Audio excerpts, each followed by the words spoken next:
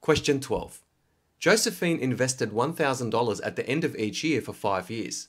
Her investment earned interest at 4.8% per annum compounded annually. What was the total value of Josephine's investment to the nearest dollar at the end of the 5th year?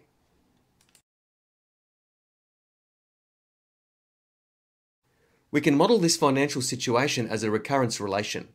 Let AN be the value of the annuity at the end of the nth year. So at the end of the first year, Josephine deposits $1,000 and it earns no interest. So the value of A1 is equal to 1,000. The value of the annuity at the end of the second year is found by taking the value of the annuity at the end of the first year, which is $1,000. It's going to be increased by 4.8%. So we're going to have 1,000 times 1.048, and then Josephine is going to deposit another $1,000, and that equals 2,048.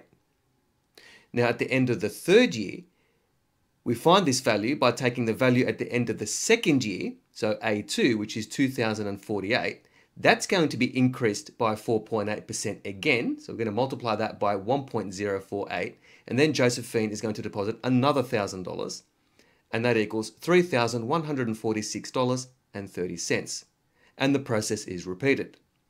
So the value of A4, which is the value of the annuity at the end of the fourth year, is $4,297.32, and the value of the annuity at the end of the fifth year is equal to $5,503.59, which rounds to $5,504 correct to the nearest dollar. Therefore, the answer is option C.